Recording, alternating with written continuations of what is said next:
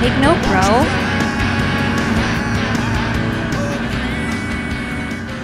Main enemies to your progress: procrastination, your ego. You don't know how to go about it. Fear of failure.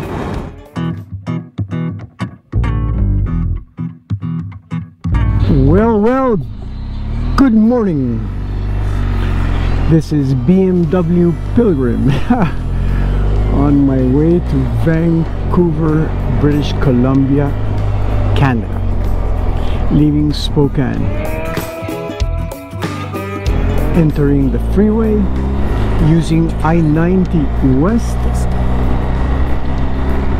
and then when I hit Seattle, I start going north towards Vancouver on the coast. It's a beautiful, beautiful day. The Pacific Northwest, beautiful forests, perhaps some of the best cuisine, and in fact the best baristas and coffees in the US.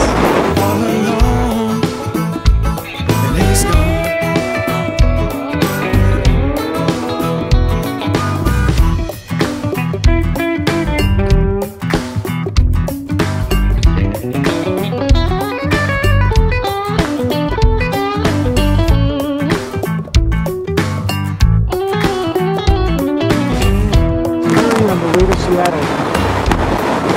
Here it's become arid. Rolling hills, yet arid. Stark difference to the actual Pacific Northwest, which is very, very rainy. I don't know what the stats are, but I think it rains more than 3/4 of the days in the year.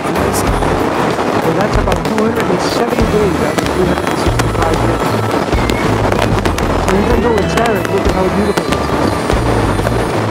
It looks like rock. There's a lake or something behind it. It looks like at some point in the past there was a huge flood here. You bought and sold it for a song. Oh, it's gone. And it's gone. Get it, you got it. And it's gone.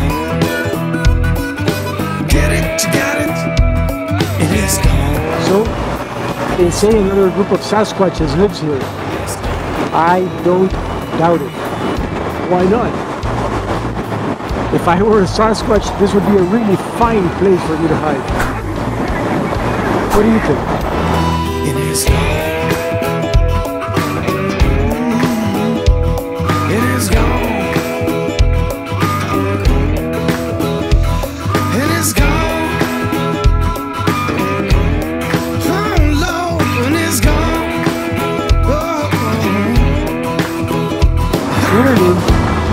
If I was super hairy, so that I could withstand rain, snow, cold, and I enjoyed running around in the woods naked except for my hairiness, that is, if I were a Sasquatch, this would be where I come, for sure. These are good woods. Life is a lot like riding a motorcycle long distances. It rains, it shines, it gets hot, it gets cold, it gets enjoyable, it gets miserable.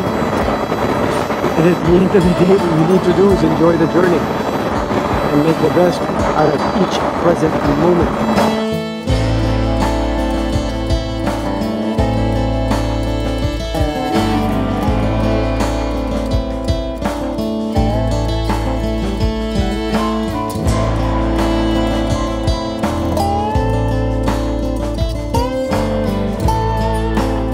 If you're thinking about doing a road change in your life, do not only listen to yourself. Find trusted advisors. Listen to advice and opinion.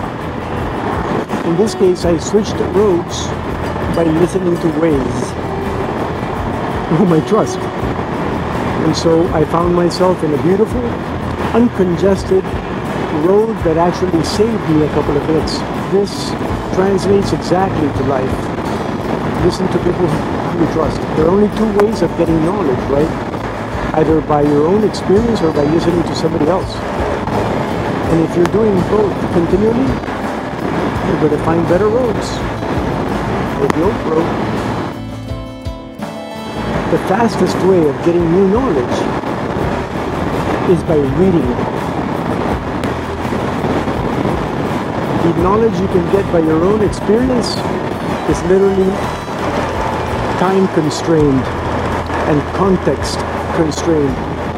That means where you are and how long you're there and what you're doing, which in turn is limited by how creative you may be to do different things within a set amount of time in a given context. That's why it's so important to read, because you're getting everybody else's experience really fast. Multi-context, multicultural, multi-creativities. Your own experience, of course, is important, but boy, is it crucial to get the advice of people that know a lot more than you. And there are many, many, many of them.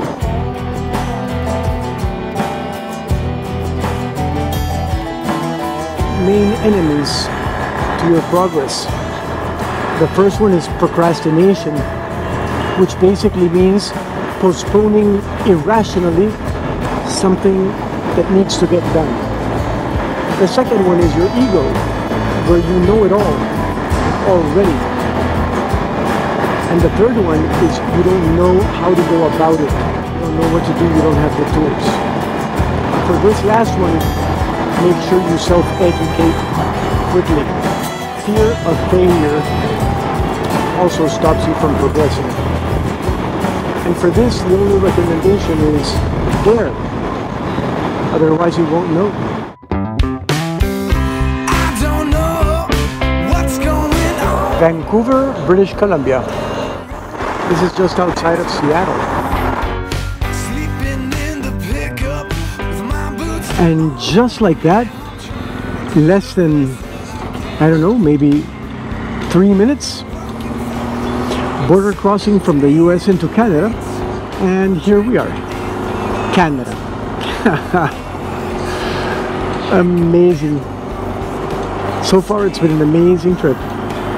I may say the word amazing frequently, but that's one of the beauties of having your inner child very active. I'm frequently amazed. So Canada has different vibe than the US. Roads are fine, etc. Everything is good, but it's got a different architecture, a different feeling altogether. Of course, speed signs are in kilometers, but architecture, organization, signage, big difference. A tad more European. In fact, it's my first time ever in Canada. What a great day. So here you begin seeing the Vancouver skyline. Vancouver, British Columbia, Canada. Hi, a dark but not rainy day in a very clean, beautiful city. That's logs on the water. Majestic bridge.